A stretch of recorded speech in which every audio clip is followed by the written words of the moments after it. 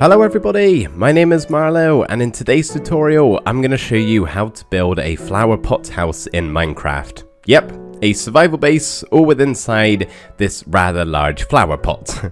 Now this is definitely one of my more obscure builds, that's for sure.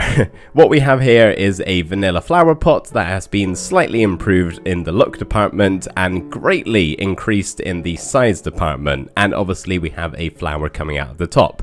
This one is an Oxeye Daisy, but I'm also going to show you how to make a tulip as well as this third one here, which is meant to be a little bit like the cornflower. So you got three options to pick from of what you want to plant inside of your giant flower pot. So everything inside of this double chest here, as well as my inventory, is what we're going to be using in this build here. We'll start off in the inventory actually. These are basically all of the blocks that we need to make the flowers. So this is what we would need for the Oxeye Daisy. This is what we would need for the red tulip. Obviously, if you wanted to make an orange tulip, say, you would just change out the red terracotta for orange terracotta. And the cornflower down here needs these blocks. But everything else in the actual chest is what we need for the build itself. So of course we're going to need some terracotta for the plant pot and some coarse dirt to be planted in the top, as well as a little bit of bone meal just so we can have a bit of grass in there as well.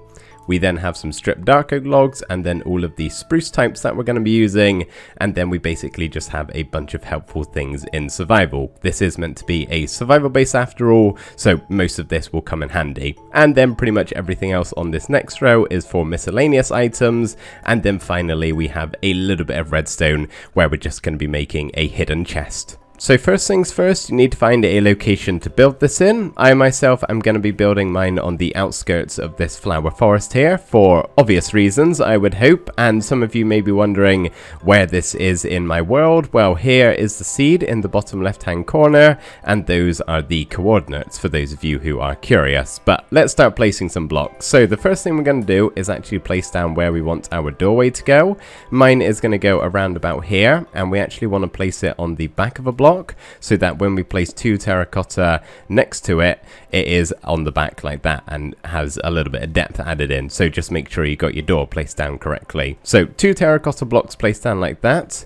We're then going to have one next to each of them, just like so, and then we're going to have three more on both of the sides, go in by one once again, and then three more at the back. So super simple. You want to make this circle shape pretty much, and then all you want to do after that is just grab an oak trap door and place them in the middle of the three remaining sides, obviously not the one where we have our door.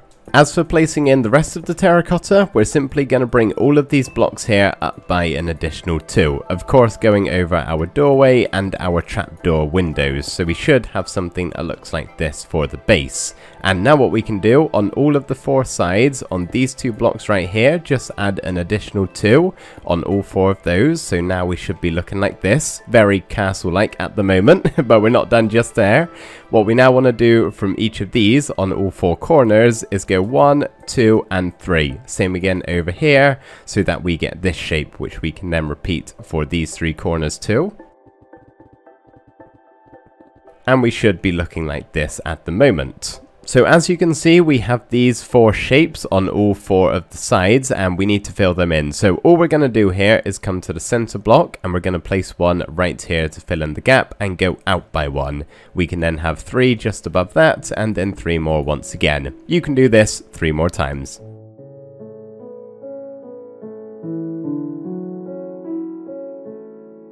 So that's the general shape of the flower pot. Now what we need to do is very simply line the outside with some spruce slabs to get a nice little bit of a rim, and then we're going to go ahead and fill everything else in with coarse dirt, or regular dirt if you don't have some of the other on hand. Now we just want to come to the center of our flower pot here, so line yourself up with all 4 sides, and just for now we're going to stick a single lime terracotta in. And now what we're going to do is actually place a little bit of grass. Now this doesn't make a whole lot of sense, I know. You wouldn't really have grass in a flower pot, but I think it just does look a little bit better in the world of Minecraft, in my opinion. Obviously, you don't have to do this if you really dislike how this looks. I did think you could use bone meal to grow it, however, that is unfortunately not the case on coarse dirt, so you're going to have to go grab some shears and get the grass yourself. You can grow up to 2 high just by bone mealing it though.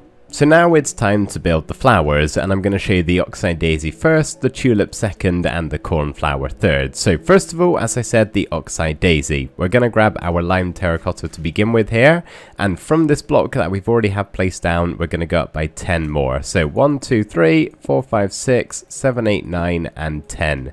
And then we can go down by a block and add in 2 more here on either side. That will connect to the flower at the top, but just for now, we're going to come back down to the bottom, and on the left hand side we're going to go up by 2, and on the third one we're going to place down 1 and 2 blocks, and then go out by 1 and place in another 2. We can then move over to the other side here, and we're going to have a temporary block with a lime terracotta just in front of it, and then we're going to have 1 on top of that, 1 to the right hand side, 1 in front, and then 1 on top of that. So there is the stem to the Oxeye Daisy. As for the flower, we're going to start off with our yellow terracotta, placing 1 in the middle here, and then we're going to make a ring going all the way around that single block for a 3x3 square of yellow terracotta, and we can then align that all the way around with some white concrete to make a 5x5 square going all the way around. So we should have something like this right now, which looks okay, but it could certainly look better. So what we're going to do on all 4 of the sides is just have 2 blocks like so. So there's the bottom, there's the right, there's the top, and then finally the left hand side. Looks a little bit more like a flower that way. The Oxeye Daisy is gone, now time to move on to the tulip. So once again, starting with our lime terracotta for the stem. From this block we're going to go up by 8 more, so 1, 2, 3, 4, 5, 6, 7, and 8. And now from the front of here, so in line with our spruce door, we're going to leave 1 block at the bottom and go 1, 2, 3, 4, very simply. And for the right hand side here, we're going to leave 2 gaps at the bottom and go 1, 2, 3, 4, 5, and 6. Just like that.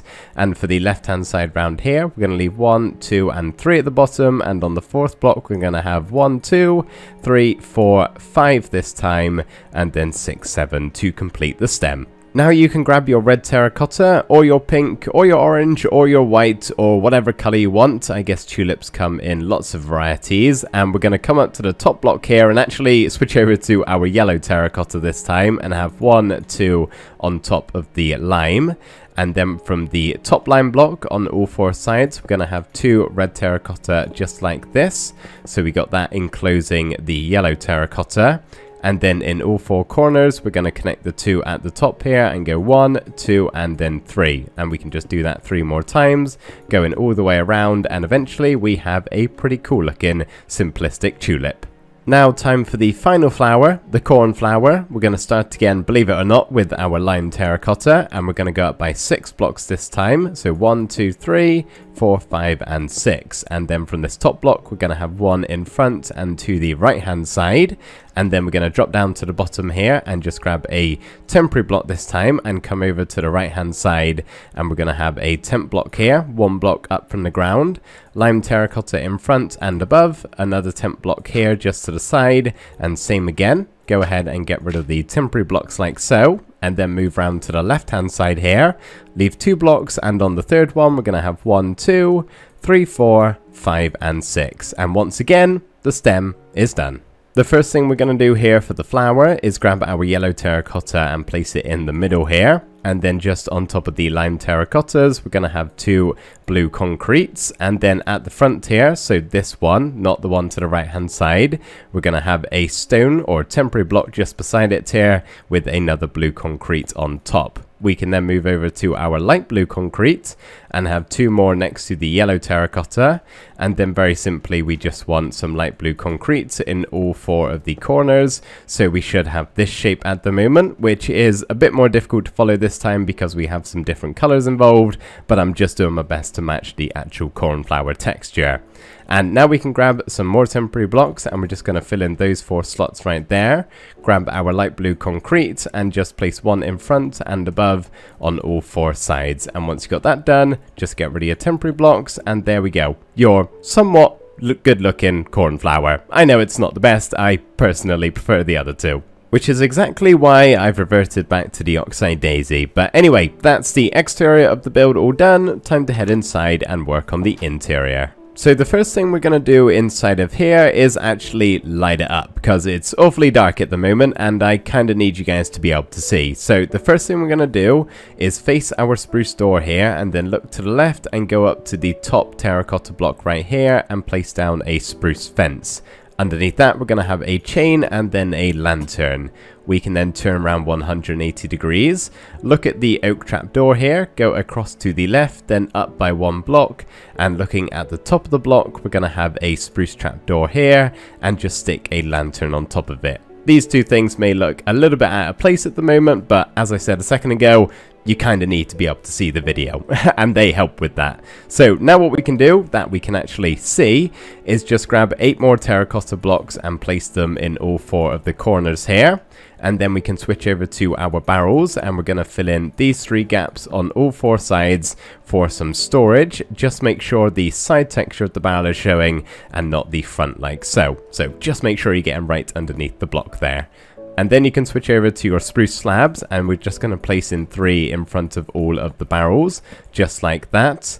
And then we're actually going to break away this center block here, as I said we would do earlier, and replace it with our crafting bench, which, as you can see, you can still access it from underneath. And then just around that, covering up all of the coarse dirt here, we're going to go ahead and place in all of our spruce trapdoors. With these, just make sure they're all facing the same direction so they look nice and connected.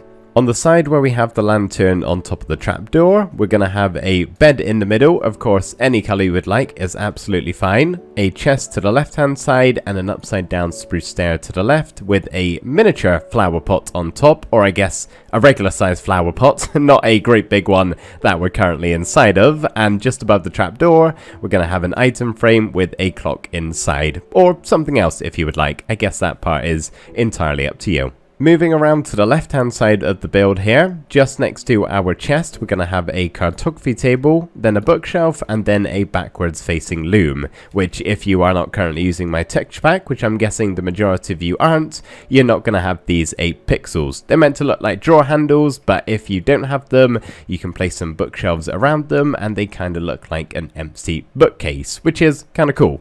So we got our bookshelves placed down, we're going to have a flower pot just in front of the trapdoor here, of course with something to go inside.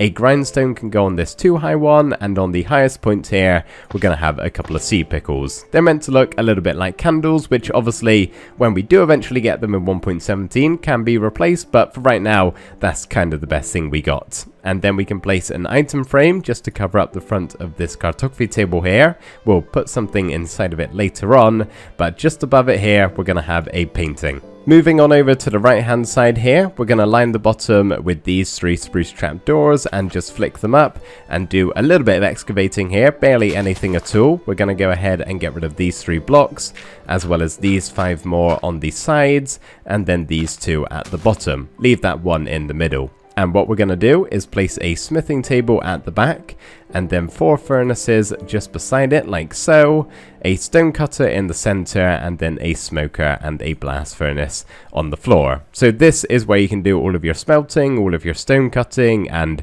netherite converting, but you can hide it away with the spruce trapdoors if you don't particularly want to look at it. And now what we're going to do is add in a couple of more shelves. So on the top part of this block, we're going to have another spruce trapdoor with a chest on top of this one, and then another spruce trapdoor over here with yet another flower pot just like that. So of course you can leave these open or closed, as I said earlier, if you do or do not want to look at all of those items down below. I personally don't think I do. The very last thing we have to sort out is of course the floor, as well as our hidden piston barrel that we're going to be placing down. So we're going to place the barrel down first, just in front of our loom here. We'll break down 2 blocks and just stick the barrel right there. And what we want to do now, this will make sense later, but replace the dirt block underneath the bookshelf here with a stripped dark oak log. And now you can just go ahead and get rid of all of the other grass blocks that we're going to be replacing with our floor block, which is the stripped dark oak log. So clear out all of that just like so. And now what you can do is break away these 3 blocks here, so underneath the loom, bookshelf and cartography table, as well as these 2 at the back. And now what you want to do is crouch as you're doing this, like I am here, and place your oak button on the actual cartography table so that it looks like that and not in the item frame, so it's really tiny like that. We want a big button here that you can actually press. And what we're going to have is a redstone dust underneath that, with a redstone torch on the side of that block right there, and place a sticky piston down, which should extend it like so. And then as you can see, when you press the button, it retracts, and you will be able to eventually, if we just place the block in front of the sticky piston here, get the bookshelf that's hidden down below. And yes, I know it actually opens up the oak trap door, but that's okay, it's not really that big a deal. We can just place another dirt block here to cover that up if you would like, and then pretty much we're just going to fill the rest of our floor in with the stripped dark oak logs. All of mine are going to be facing the same way, but if you want to experiment with different directions, feel free to do that, but I quite like the clean look for this build right here. So, as you can see, that is now our flower pot base all done. Just to check the redstone still works, press the button, oak trapdoor flicks, and we can actually access our barrel. So this is where you can store all of your hidden diamonds. Maybe that'll be helpful if you're on a server. If this is a single player world, maybe not so much, but I do think it's still pretty cool to have. So there we go, everybody. That is my flower pot base tutorial all done. I really hope you guys did enjoy this video. It was a little bit of a different one, so thank you if you stuck all the way to the end here. I really do appreciate it, and I will see you next time. Bye for now.